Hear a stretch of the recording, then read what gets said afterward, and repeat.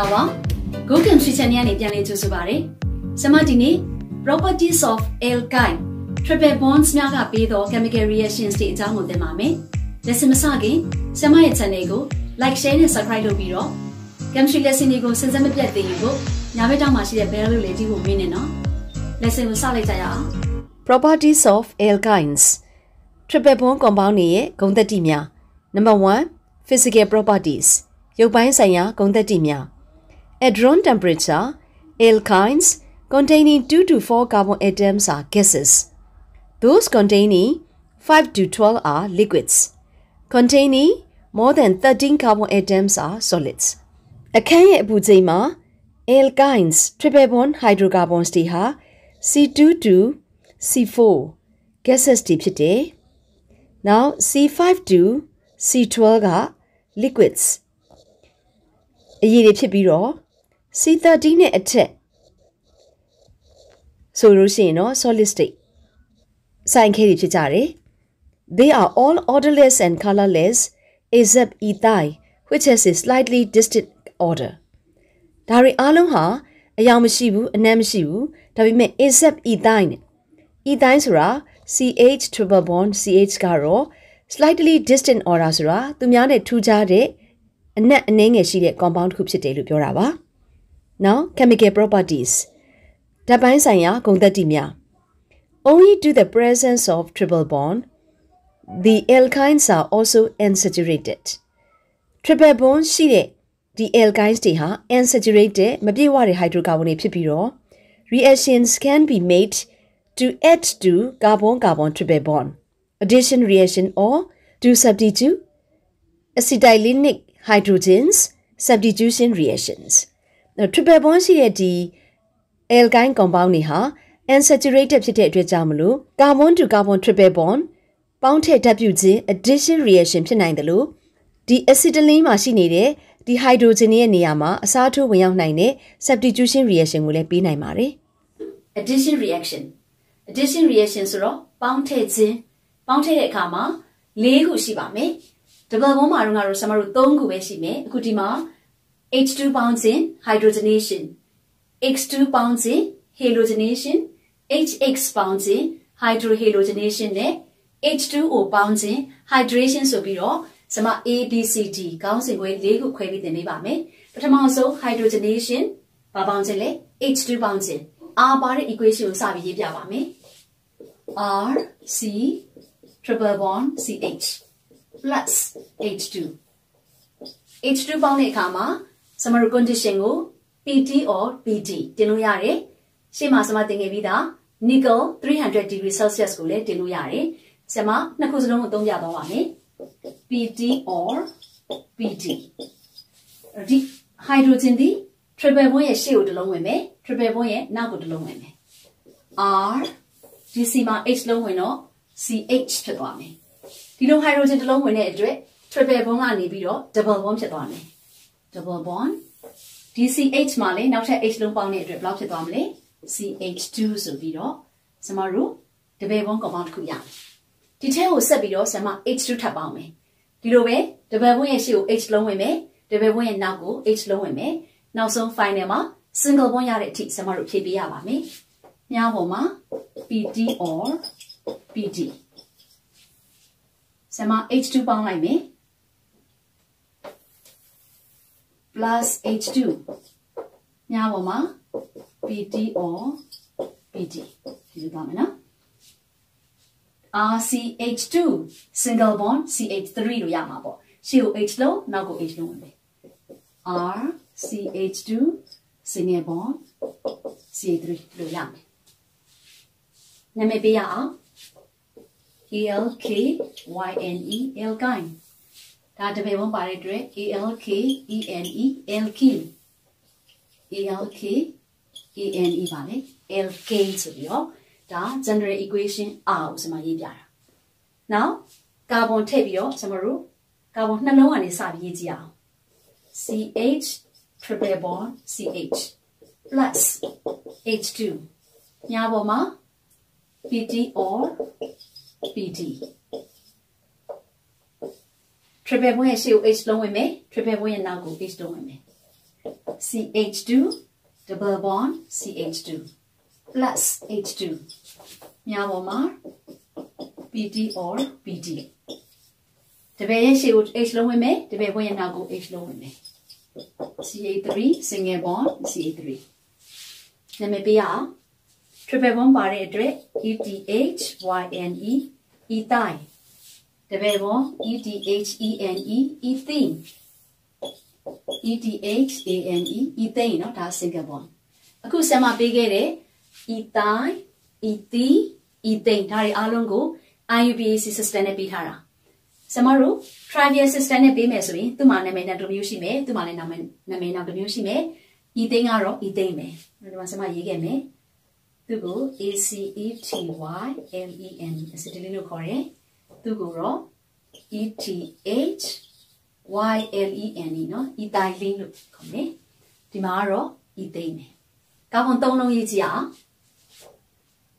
CH3 C triple bond CH plus H2 ဒီတခါများပေါ်မှာဆရာမ nickel တင်အောင်เนาะ nickel 300 degree Celsius ရှေ့ကို H လုံးနောက်ကို H လုံးဝင်မယ် CH3 CH double bond ဖြစ်သွားမယ် CH2 เนาะဒီဘက်မှာ CH ဒီမှာ CH2 ဒီမှာ bond တစ်ခုရော့သွားเนาะ double bond ဖြစ်သွားပြီ plus H2 များပေါ်မှာ nickel 300 degree Celsius ဒီမှာလဲစောစောရလိုပဲတပည့်ဘွဲ့ရဲ့ရှေ့ကို H လုံးတပည့်ဘွဲ့ရဲ့နောက်ကို H လုံးဝင်မယ်အဲ့တော့ပါရမလား CH3 ဒီမှာ hydrogen တစ်လုံးဝင်လိုက်တော့ CH2 တပည့်ဘွဲ့ကနေ single bond ဖြစ်မယ်ဒီ CH2 ကဘာဖြစ်သွားမလဲ CH3 လို့ရမယ်နာမည်ပေးရအောင်ကာဗွန်၃လုံးပါတဲ့အတွက် PROP YNE propyl တခါလေးပေးခဲ့မယ်ဒီမှာရှိနေတဲ့ဒီ compound ဒီ acetylene เนาะ ACETYLENE acetylene ရှိရ CA3 က METHYL အဲ့တော့ trivial system နဲ့ဆိုရင်သူ့နာမည်က methyl acetylene ကိုစာမွဲဖြေတယ်ဆိုလို့ရှိရင်တော့နာမည်တစ်မျိုးပဲရေးစရာလိုတယ်ဒီမှာ PROPENE propene ဒါအောင်နောက်တစ်မျိုး trivial နဲ့ပြီးမယ်ဆိုရင် PROPYLENE propylene ဒါကကြတော့ PROPANE ပါလေ propane ဆိုပြီးတော့ကာဗွန်၃လုံးဆိုတော့ကာဗွန်၄လုံးရေးပြပါမယ်ကာဗွန်၄လုံးမှာ structure နှစ်ခုရှိပါမယ်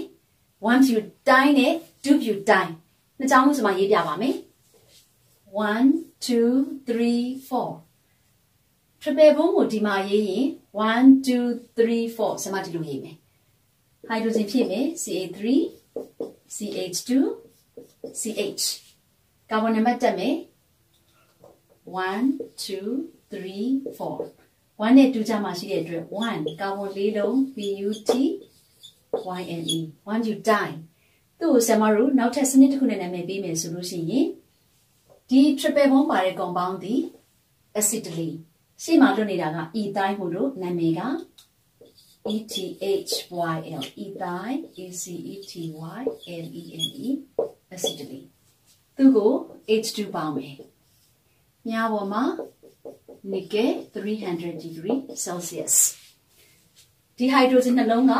triple bond ရဲ့ရှေ့ကို hydrogen တစ်လုံး triple bond ရဲ့နောက်ကို hydrogen တစ်လုံးဝင်ပါမယ်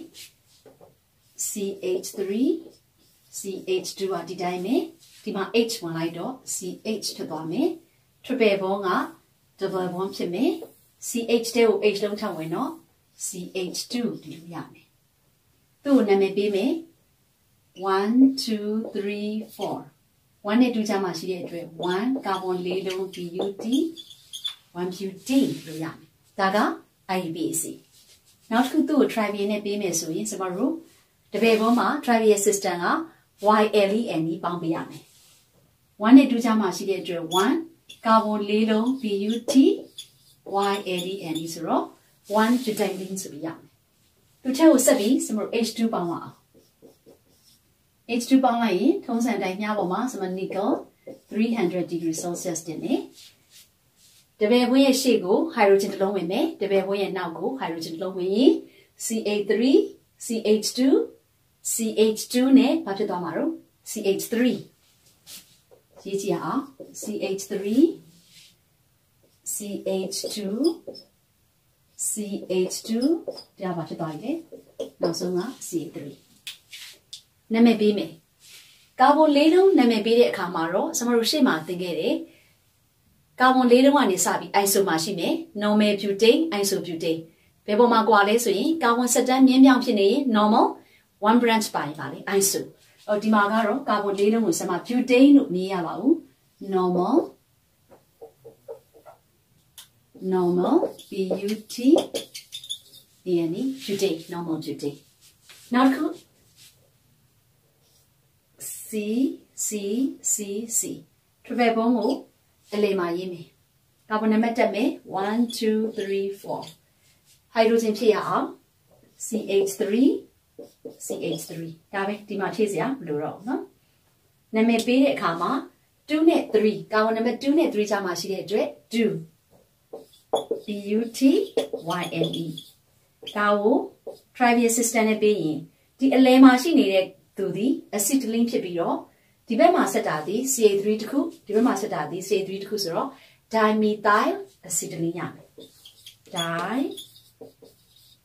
dimethyl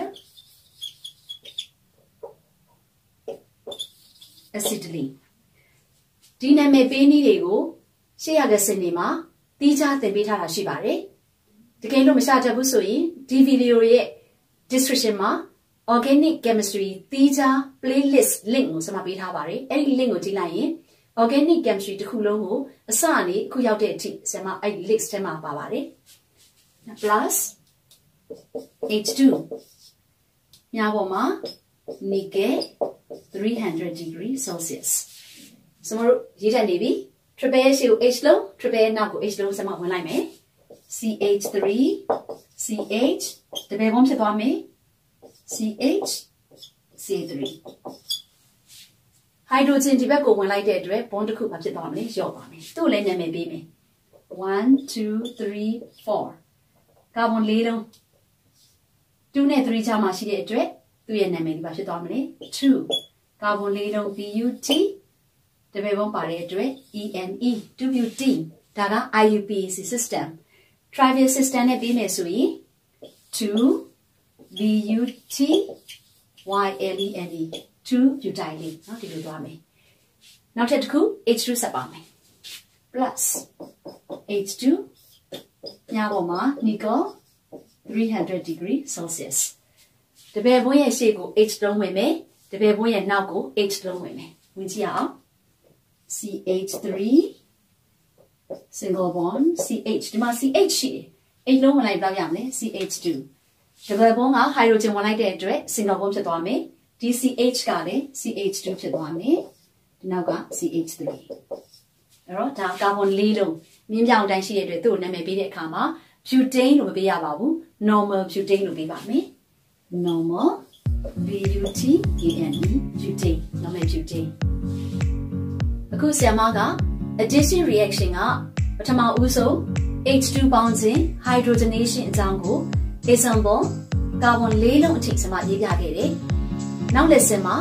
halogenation H2 ပေါင်းခြင်းအကြောင်းကိုသင်ပါမယ်ဒီ lesson ကဒီလောက်ပါပဲ see you next lessons bye